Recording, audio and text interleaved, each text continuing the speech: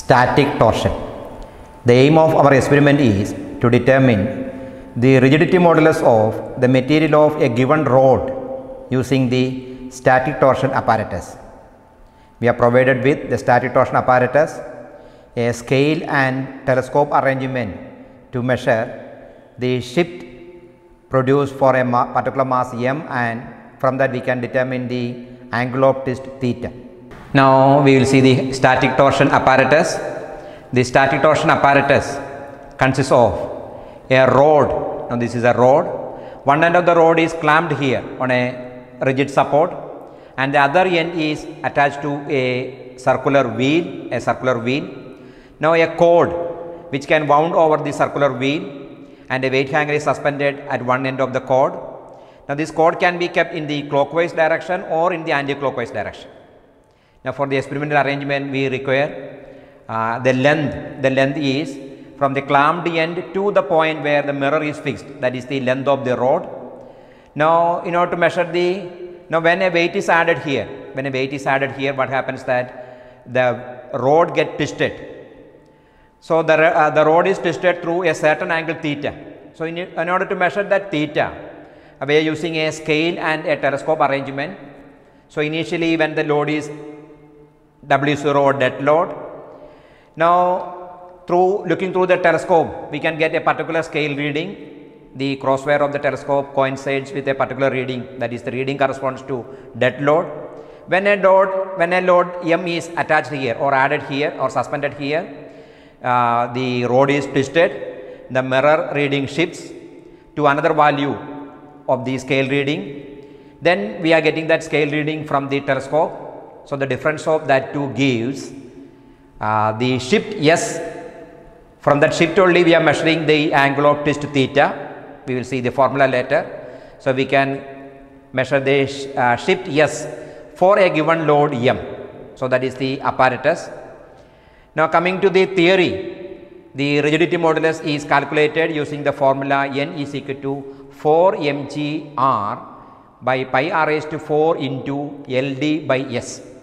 Now where m we mentioned the load that we are suspending, g the gravity, small r is the radius of the rod, and capital R is the radius of the wheel, and L we mentioned, that is the length of the rod from the clamped end to the point where the mirror is fixed, and capital D is, we are using a scale and mirror arrangement, the distance of the mirror from the telescope and scale, that is the capital D, and S is the shift in the telescope reading. S is the shift in the scale reading, that means the shift in the telescope reading. So this is the formula, and this formula we are getting actually from the theory. That means when we are suspending a certain mass, a couple is acting on the wheel, and that couple is mgr, and this couple is balanced by a restoring couple, that is pi n r raised to 4 theta by L, where this theta is calculated with the help of the scale and telescope arrangement. Theta is S by 2d, and we are substituting for this theta, and then we are getting the earlier formula n of rigidity modulus, that is n is equal to, we are substituting theta S by 2d, then n is equal to 4 mgr by pi r raised to 4 LD by S. So we can observe that here 4 mgr by pi r raised to 4, all the terms are constant terms. So the varying term is L, D and S. So initially for a particular value of L, for different masses we are finding the value of S, that means shift we are calculating, then we can calculate the value of LD by S. If you want to repeat, we can repeat for another value of L, then in that case also we are determining LD by S. So initially we want to find LD by S. So for that we are using a tabular column here. Now initially we are fixing the length of the rod, say 30 centimeter or 40 centimeter. Capital D, the distance between the mirror and the scale arrangement. Now we are suspending a load W0 initially, then it is arranged clockwise direction, that means the load is suspended the clockwise direction, and we are having loading. Now in corresponding to W0 we are getting a scale reading that we are marking here on loading. Then W0 plus m, we are suspending a mass m, additional mass, then corresponding reading is taken. Then for 2m, 3m, 4m, 5m, 6m, 7m, for each load we are taking the scale reading. This m can be either 50 gram or 100 gram. Then after adding 7m, we are removing one of the mass, then it corresponds to 6m. Then again we are taking the reading, then 5m, 4m, and this is called unloading. So for loading and for unloading, we are taking the reading, we are getting almost the same reading, and then we are finding the mean of that two. So corresponds to W0, the reading is marked as x0. For W0 plus m, that is marked as 1. W0 plus for 2m, the scale reading is x2, x3, x4, x5, x6 and x7. Then in the next column we are calculating, say x4 minus x0. That means reading corresponds to a load of W0 plus 4m and W0. That gives x4 minus x0. Actually this x4 minus x0 is the shift produced, the shift of the scale reading produced for a mass of 4m. Similarly x5 minus x1 we are calculating. That also, that is W0 plus 5m minus W0 plus m. Similarly x6 minus x2, x7 minus x3. All these gives, we are getting 4, all these gives the shift for a mass of 4m. Similarly, now we are changing the load in the anti-clockwise direction. Now in the anti-clockwise direction also for the loads W0, W0 plus m, 2m up to 7m. On loading and for unloading also we are taking the telescope reading for loading and unloading.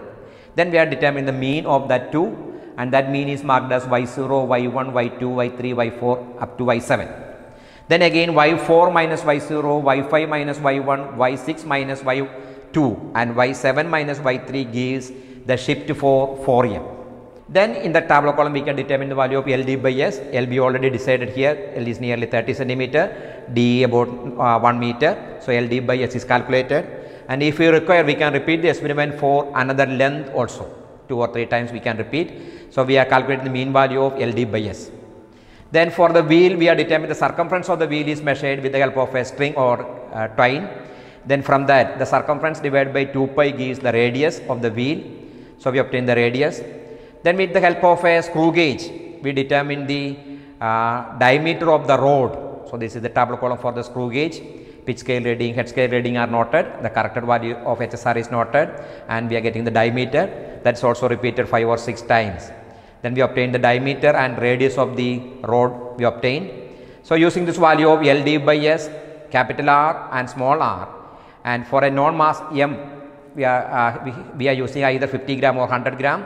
We can calculate the rigidity modulus using the formula 4 mgr by pi r raised to 4 LD by S. This is the static torsion apparatus. The rigid rod is here. One end is clamped here, clamped end, and the other end of the rod is passing or attached to a wheel, a circular wheel. Now a cord is, now this is the cord. This cord can pass over the circular wheel. Either in the clockwise direction we can pass, or we can pass it in the anti-clockwise direction. So we are repeating the experiment for clockwise and anti-clockwise. So initially it is kept in the clockwise direction, and we can suspend different weights. A weight hanger is there and different weights are given. We can add the weights.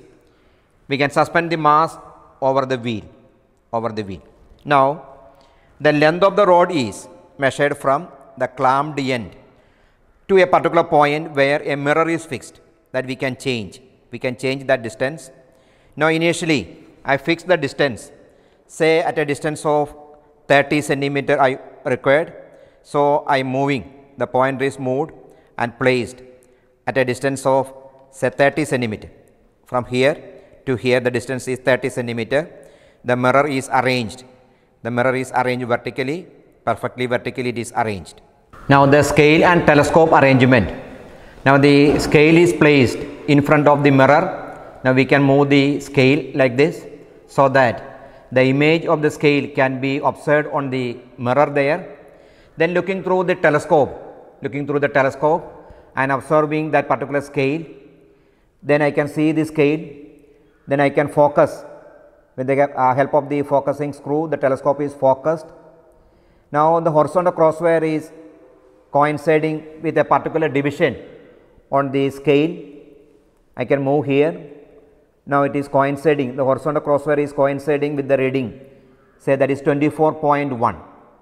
So initially a dead load is hanged there, W0. So corresponding to the dead load, I am getting a reading 24.1. So the 24.1 is recorded here. Now we are adding a certain mass, say 100 gram here, 100 gram is added here. Now the total mass is say W0 plus 100 gram, or we can say W0 plus M, but M is equal to 100 gram. Now what happens that this particular wheel is tilted or twisted, then the mirror also twisted through the same angle, then correspondingly what happens that our scale reading changes. Now we have to focus on the telescope and we have to find out the new scale reading. Now we are repeating that, we are adding the mass again. Now that is W0 plus 2M, then again the scale reading changes, we are taking the scale reading W0 plus 3M, W0 plus 4M,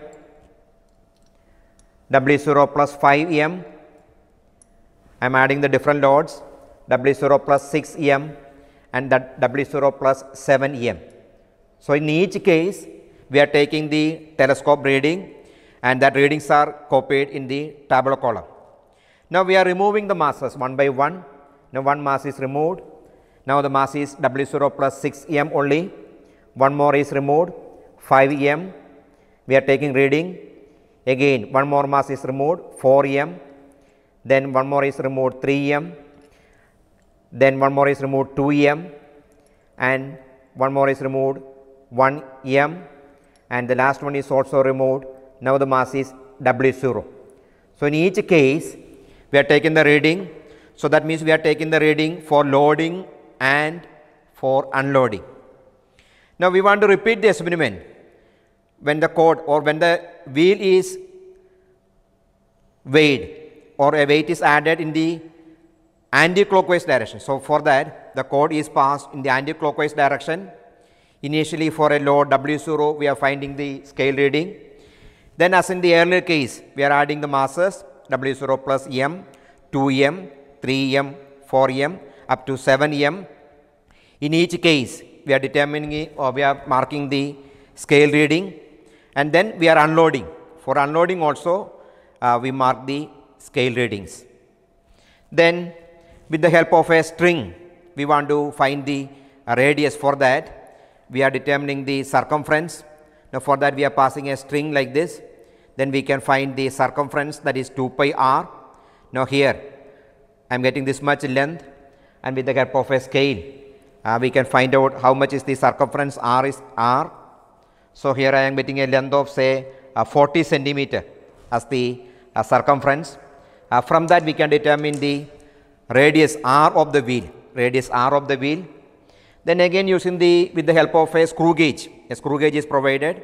With the help of that screw gauge we can find the diameter of the rod, because we require the radius of the rod. So we are determining the diameter of the rod first.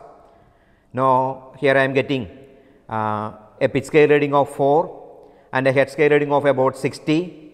Then at different positions I am repeating, in each time we are finding the pitch scale reading and the corresponding head scale reading. Now from that the diameter and then the radius of the rod can be determined. Now one more value we require, that is the distance between the scale and the mirror. So from the scale we are measuring what is the distance to the mirror here. Here I am getting the distance from the scale to mirror as say 92 centimeter.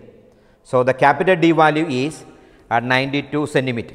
So we already have all the required quantities for the calculation of rigidity modulus. Now for the static torsion apparatus we are having some observations. We will discuss the observations that we obtained. Now we mentioned the capital D, the distance between the scale and mirror, that is 92 centimeter I obtained, that is 0.92 meter. Now in the tabular column we used a particular length, say 40 centimeter, that is 0.4 meter. So we are adding the mass in grams, that is dead load W0, then 1M, 2M, 3M up to 7M, and the mass M is 100 gram. Then when it is suspended in the clockwise direction, my readings are on loading I obtained the reading 24.1, 21.5 for 1M, for 2M 18.8, For 3m 16.3, similarly up to for 7m the reading is 4.6. Then for unloading the readings are like this. Then we are finding the mean value of readings 24.1 and 24, that is equal to 24.15. 24.5 and 21.5 and 21.4, that is 21.45. So the mean value x0, x1, x2, x3, x4 up to x7. Then here I am calculating x4 difference of x1, x0 or x0 minus or x0 difference of x4, reading of x4 difference of x0, that I obtained 11. Similarly x1 difference of x5, x2 difference of x6 and x3 difference of x7. Each time I am getting a value 11, 11.3, etc. Now the experiment is performed by suspending the mass in the anti-clockwise direction. There also for loading and unloading we are taking readings, and the mean readings are calculated. The difference is calculated for a shift of 4m. Then we are having 8 shift values. Then mean shift is calculated for a shift for 4m. For the mean of this 8 reading is 10.71. Then that 10.71 divided by 4, that gives the shift for m, because this is the shift for 4m. Then shift for m is 2.6 into 10 to the power of 2. Then we calculate the value of LD by S. L is 0.4, D is 0.92, LD by S. S is 2.6 into 10 to the power of 2. So we calculated, we obtained the LD by S as 13.77. So that is the mean value of LD by S. Now the circumference of the wheel I obtained 40 centimeter. So the radius is equal to 40 divided by 2 pi, that is 6.36 into 10 to the power of minus 2 meter. Then using the screw gauge, the diameter of the rod is find out. The pitch scale reading is always almost the same, that is 4 I obtained. The head scale reading is slightly changing, 65, 64, etc.